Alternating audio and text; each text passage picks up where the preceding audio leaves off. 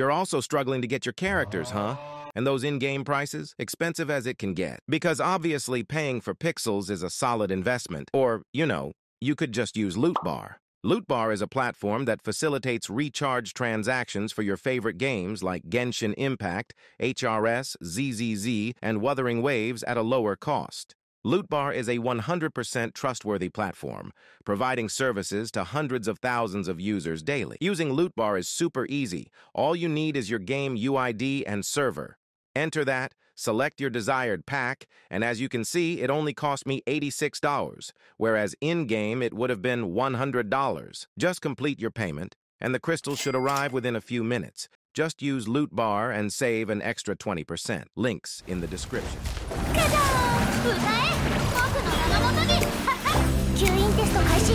話が通じないなら